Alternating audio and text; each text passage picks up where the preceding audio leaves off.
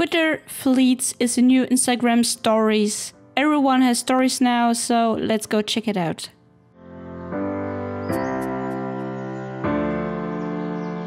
Okay, so when you're on Twitter, on the top, you see all these stories or fleets now. So when you want to add one, just click on the top left with add, and then you can go and post a fleet. You come to your gallery, so there you can choose a photo or a video, whatever you want. When you swipe to the left, you get text, and you can write a text like in Instagram. So you can go and write the text. Also, you can go make another color for the text. You can go and change your background color. You can make the text with big and make it left, right, whatever you want. When you swipe one to the right, you get capture. You just go and take a picture and you can write the text like the text option you had before.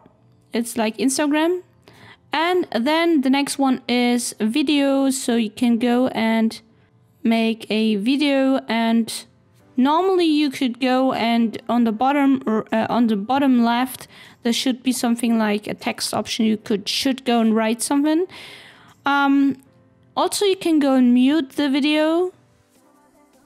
When you're done, you just go and hit fleet and it goes to your stories.